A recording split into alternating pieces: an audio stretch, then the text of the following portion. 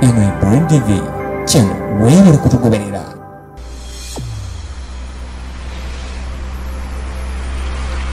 Obungi bw'abavubuka baffe ne bannongoosa. Hajji battery bagiteekawo. Kakati bayasa omutwe guno ne bateekamu ebikondo bya battery bibiri kubanga basanga nga obusuwa obuyunga obwongo n'olulimi bwafa. Kati nga balina okubuzuukusa nga bakozesa amasannyalaze ne basimba ebikondo wano ne basibamu waya neyita wano mu nsingo wano neserengeta ne batuuka mu kifuba wano ne bateekawo battery eno ne bagisibira wano.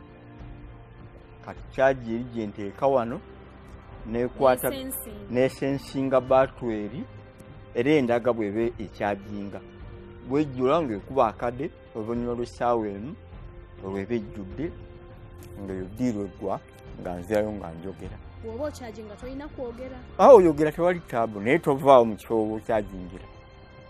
Eyindi nayo namalayo omwezi gumu. Your powerful voice started to wane when you got a disorder. How worried were you when this started happening? Well, it was not sudden. It came slowly. And I started realizing that I was having a problem. I was traveling to South Africa with Honorable Amriat Oboy and Hassan Kasinje of the Uganda Police. And all of a sudden in the morning, I couldn't speak well. But when I inserted a stick in my mouth, then I could fairly speak. I told my colleagues that I had had a problem. So when we came back here, I traveled to Dubai and I went to one specialized Iranian hospital in Dubai. And the doctors examined me for 1 month and they told me that I had contracted a disease called dystonia. This disease, they told me, comes as a result of one of the following. One, if you had had an accident, a severe accident, to result in that disease eventually. Two, if you had a family history of the same disease. And three, that if you had had poison. And incidentally, my history, I did not have an accident. I did not have a family history of the disease. So I tried to ask them to discover that type of poison. And they said it is a type of lead poison. And they said they could not manage my situation at that time. They recommended me to a hospital in London, in Queen Square, London, where I went and met 2 professors who dealt with my condition for 3 years. And after that, they said, I was not improving at that time. I was actually deteriorating.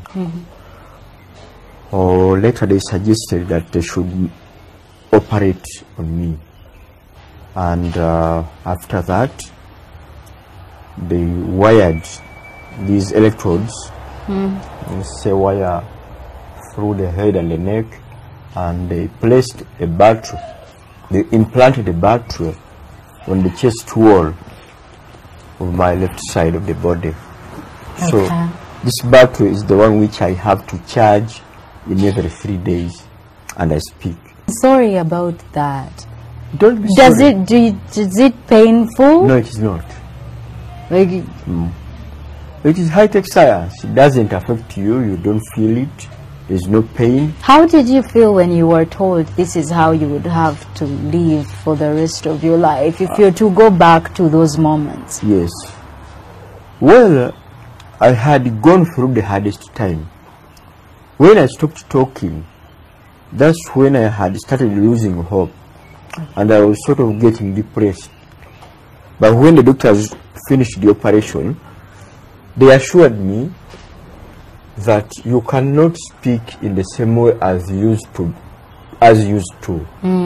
But you're going to be able to communicate decently. And this is what I'm doing right now with you. Yes. Otherwise, I had lost hope that I could speak again. So how have you been able to cope, like since it happened and now? How has your life been, away from the reports we've had for the last couple of years that you were near death? Yes. For the last 2 years I have been fairly all right. And right now I don't feel any threats at all. Yeah. I can go on with my work. I leave this place at 8 o'clock and go to town and do business and come back at 6. Okay, that's my normal routine, and I have no complaint or so. Don't you ever feel at times that if you hadn't joined politics and probably stayed a businessman, none of this would never have happened? No, I don't believe like that. There is a Uganda saying that ekiri atabala kyekira nasigadde eka, which can loosely be translated as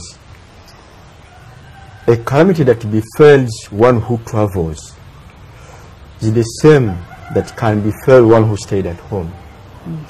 Therefore, I cannot have any regret that I joined the politics.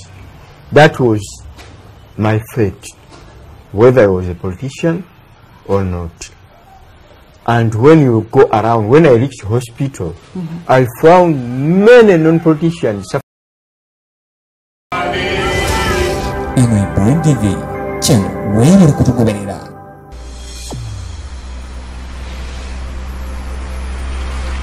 obungi bw'abavubuka baffe KITALO Uganda ne Kampala Matali Group bakuletedde East African Khalifa Haruna Abdullah Islamic State Master Ulaila la concert live Gabini mutano Agosti 2023 ku Sky Blue Center Kawempe gabiri kiduka abayimbi b'Obuyisilamu okuva Tanzania, Kenya, DRC ne Uganda okuli Hassan Kadabi Ahumad Ibrahim Swaba Kasumba Lumansi Edilisa Nusula Bakalifa ne Bakalifati abakubi b'amatali bonna mu ggwanga ne basheka b'amaanyi emiryango sawa mukaganga gigulawo ettali libugene terabo okuyingira mutwalo gumu VIP mitwalo ebiri VIP mitwalo etaano ate emmeeza ya mitwalo ataano wallahi billahi tallahi kano kagenda kuba matali gennyini nebiwagiddwa.com Forex Bureau, Mirage Tiles, City Cobra, Confid International, Hamza Garage ne Salam TV.